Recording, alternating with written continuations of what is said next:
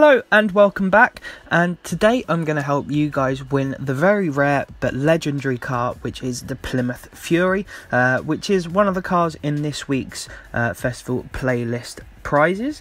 Now, it's a seasonal event called Racing Through the Years, and this is the 50s. So for this you need to use a car from the 50s, hence the title, and you have to complete the championship, and it has to be a D-class car.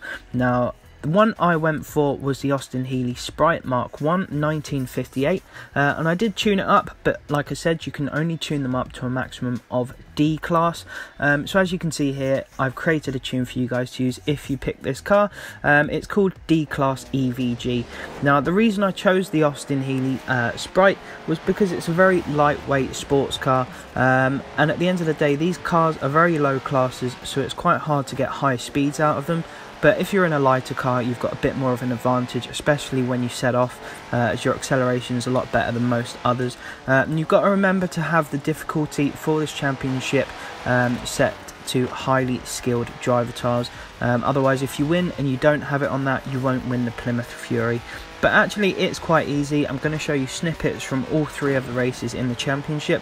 And bear in mind, you do have to win the championship, so it's best to try and win all the races. But it's actually not too difficult, to be honest.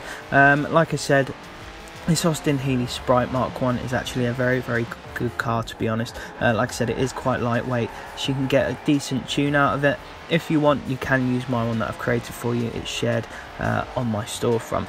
But anyway, I'm going to let these clips play out, and then at the end, obviously I'll show you the Plymouth Fury itself and take it for a little spin, only for about a minute or so in the video. But of course, I'm sure you guys are going to want to go and win it, and it's probably the only car I think this week that you can win from the various festival playlist challenges. So it is a very cool one, and it has been fairly sought after by a lot of people.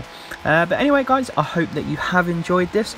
If you did and it helped you out, don't forget to drop a like, and if you're new to the channel, it would be very, very grateful if you would subscribe if you enjoyed the content and you want to see more. But apart from that, guys, a massive thank you. I hope you did enjoy, and I hope it helped you out.